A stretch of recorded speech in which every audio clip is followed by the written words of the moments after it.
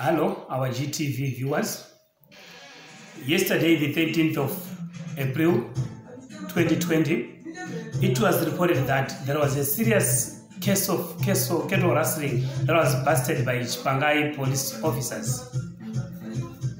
In the story, it is reported that a 12 head of cattle was recovered in Sakwinje Village at a certain homestead. GTV has withheld the name of the homestead at which the cattle were recovered. The 5 police officers went on the manhunt to recover the stolen beasts, accompanied by some farmers from Middle Shabi who claimed to be the owners of these said stolen beasts. The recovered beasts were then temporarily kept at Kondo, Tipton pens. However, what then surprised villagers was that in the midst of the night, the cattle disappeared.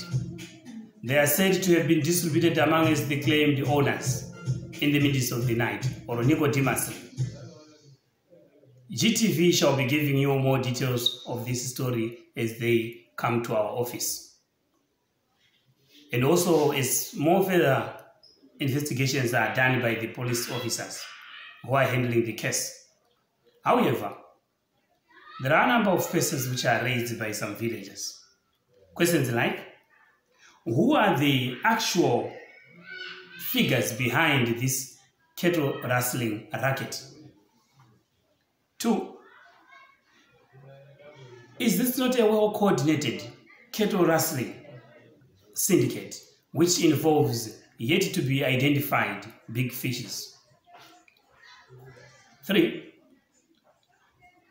why did the owners had to collect the recovered beasts in the midst of the night?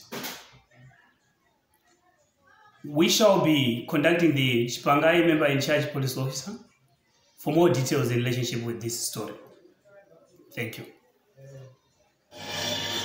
For more news items, we kindly ask you to subscribe to our YouTube channel as indicated, and also to like us on our Facebook channel as also indicated on the details on the screen. Thank you, our viewers, for viewing our programs.